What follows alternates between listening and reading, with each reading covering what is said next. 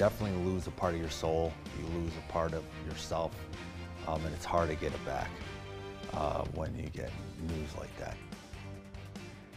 A local nurse who gave so much to others over the years is now fighting for his life. Steve Yakub was diagnosed with stage 4 colon cancer in 2020. He became a nurse to help people, and tonight he tells our Stephanie Dupre, even in his time of need, he continues to do what he can for others. Steph.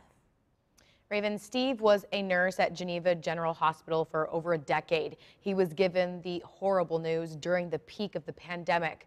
And almost 3 years later, he continues to wake up and fight to uphold his family's slogan, never surrender.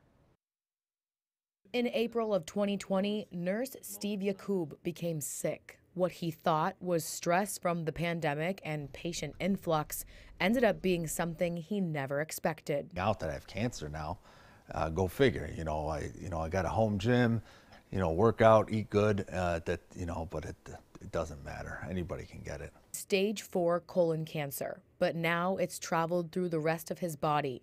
6 months after his diagnosis, continuing his passion as a nurse, he got a letter in the mail. They could legally, let me go. They didn't want anybody working from home, even though I was doing some good stuff. This was not a death sentence for Steve.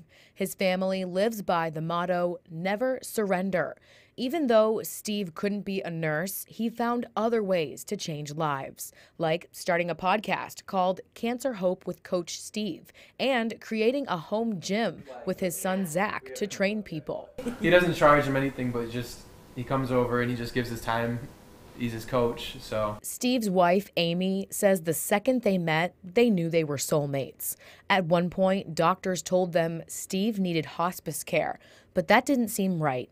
She has a message to other families also battling cancer. He's here because we got second opinions, so that's a big message we want to send to others too. Don't be afraid to say, that doesn't seem right. I mean, the hard part is, you get knocked down, but you got to keep getting up and keep fighting.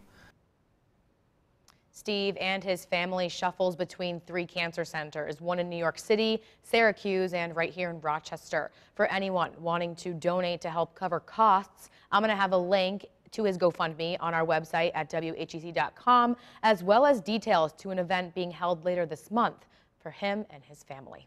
Raven? All right, great story, Steph. Thank you.